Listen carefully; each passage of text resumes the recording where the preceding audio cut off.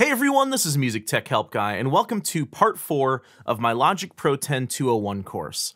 In this video, I want to talk about quantization and rhythm a bit, and I'll also use the drum machine designer instrument to build a very rough beat, just so I have some rhythm in my scratch song before I go in and record a scratch vocal in the next video.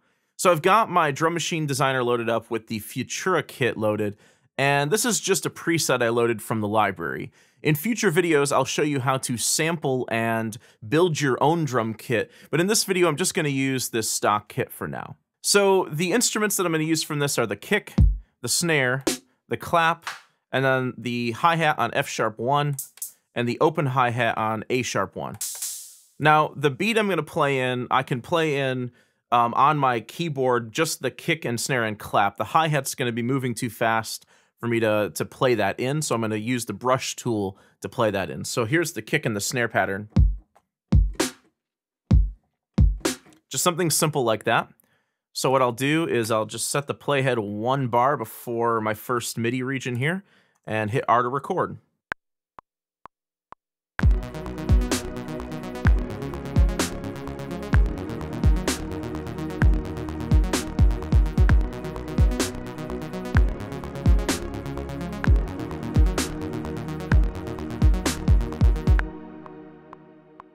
All right, so I'll just select these regions. I'll press Command U to set my cycle range around these regions, and then I can toggle my cycle mode with C. So this is just going to play on a loop. So let me open up the MIDI region for the drum beat that I just played in.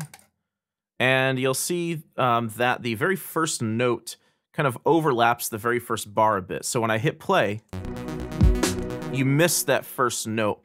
One way to fix notes that are slightly before a MIDI region enters is to turn on your chase notes function. So if you go up to File, Project Settings, MIDI, and then go to Chase, and then I can click this Notes option, and I want to make sure I also choose this in No Transpose Instrument channel strips. This includes drums. So now when a note is slightly before the playhead, it'll actually still play back that note. So that's a pretty handy feature to have on, so that your front end notes that might be slightly before the front of a region or slightly before the cycle range, those notes will still play. Okay, so let's talk a bit about quantization. So if I select all of these notes and I go to my time quantize option over here, and I look at these top values here, these are all your standard or straight values. So I said before, a 1-1 note is a whole note. So all of these notes are going to quantize to the bar line or to the measure line. So they quantize to the front end of where a whole note would be, even if the note length is not a whole note. And that's one thing to remember here. The position of a note can be on a whole note, but the length of the note may not actually be a full whole note. So if I go to a half note, now it quantizes the notes to every 2 beats. So there's 2 beats or 2 quarter notes within a half note. A half note is 1/2 of a whole note. If I go to a quarter note, you'll see that it quantizes on every quarter note, on every beat. And then if I go to an 1/8 note, you'll see that it quantizes to notes in between quarter notes. Now, if I change my grid value up here to an 1/8 note, you'll see that all of my notes are quantized to the grid lines. So that's another thing to keep in mind. Your grid lines can be different than your quantization value.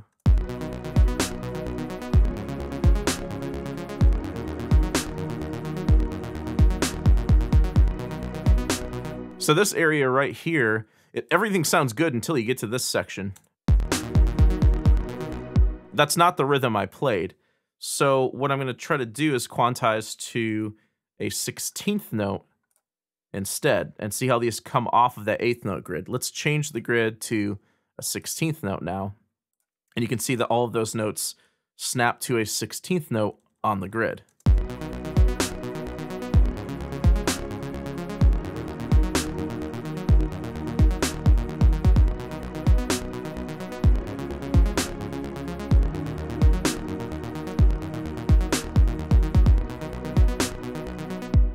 Now, when you go beyond 16th notes, you start going into really, really fast note territory. A 32nd note is a half of a 16th note, and a 64th note is half of a 32nd note.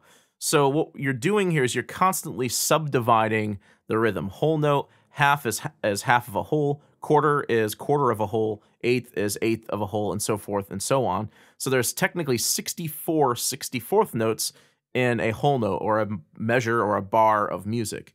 Now, when we get down to these values, these are all triplet values. So I'm going to demonstrate a few of them because I want you to kind of understand how they work, because I am going to use the brush tool to draw in some triplet values. So let me just add in a little hi-hat here. I'll use this open hi-hat as an example.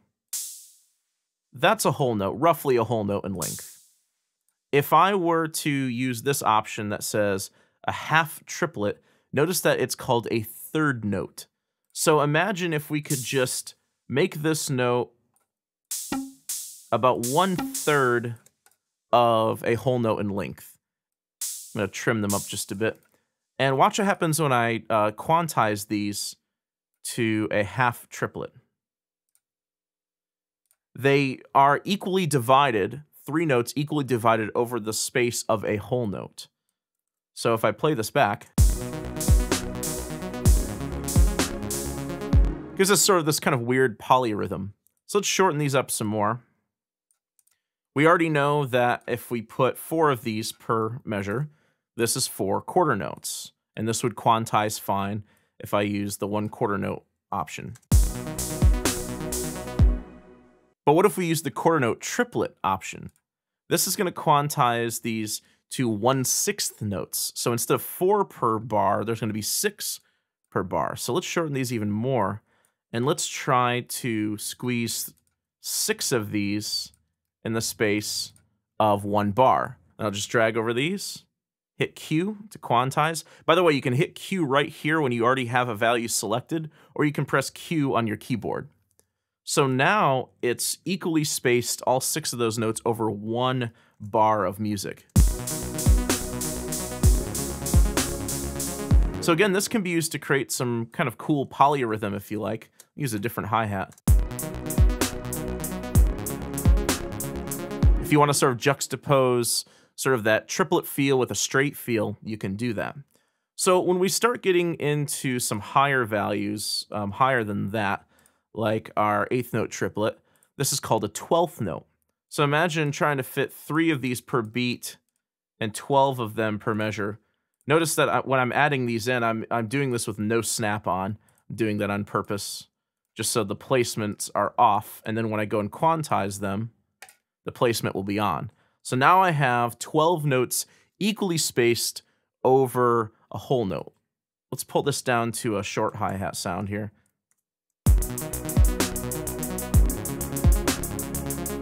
So one thing I could do is I could pull these kick drums back a bit to align with this hi-hat note, and then quantize those as well. And you get a fully swung or triplet feel beat. I could also change the grid value to match the quantization value, turn my snap back on, and I can go in here and I can add additional kick notes in the beat here.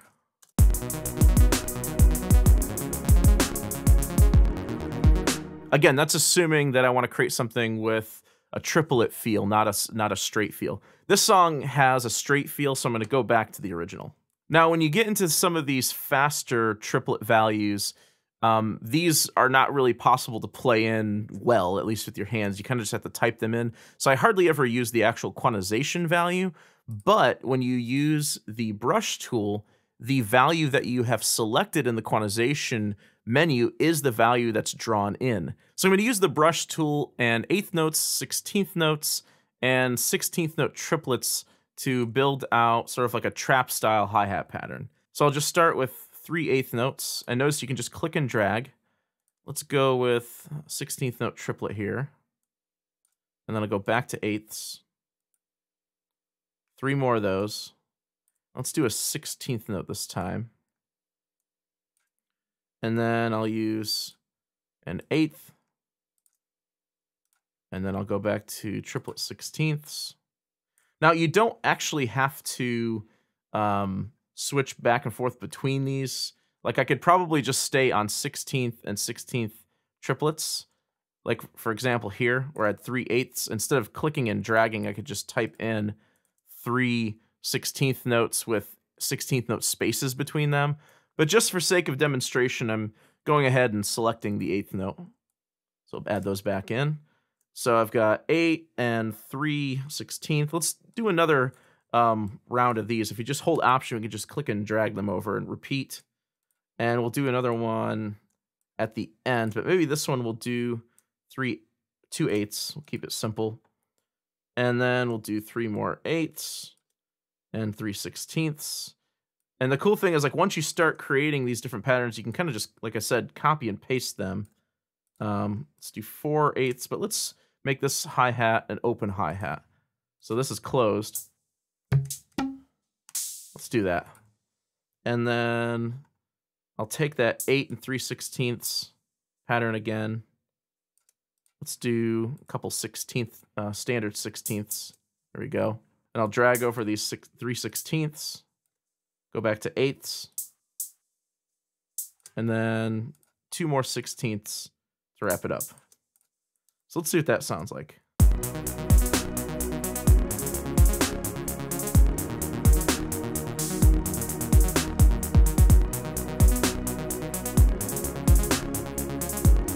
Cool, and I'll just drag over all this, hit Command R to repeat it, and now I've got this entire passage with a hi-hat pattern. I'm also going to drag over all of these kicks and snares and make them the same velocity here. There we go.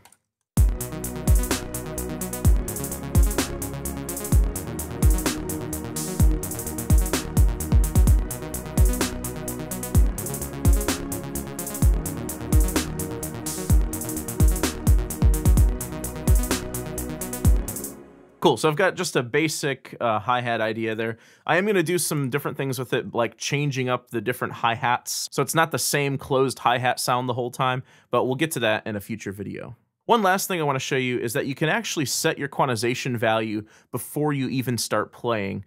If you go up to your region parameters up here with nothing selected, so just click on the background, nothing is selected, go to this quantize menu, and right now it says off.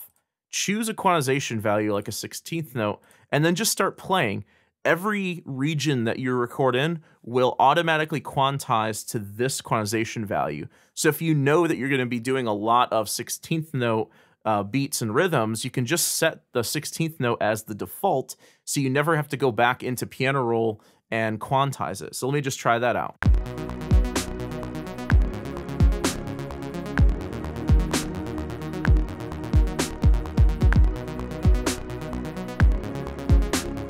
So now when I go into piano roll, all of these notes have automatically been quantized to a 16th note.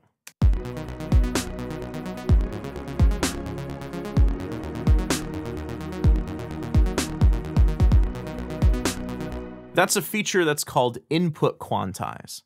Alright, that's it for this video. If you liked it, please leave it a thumbs up and subscribe to the channel to see more content like this. Check me out on social media on Facebook, Twitter, Instagram, and Patreon. Thanks for the support, and thanks for watching.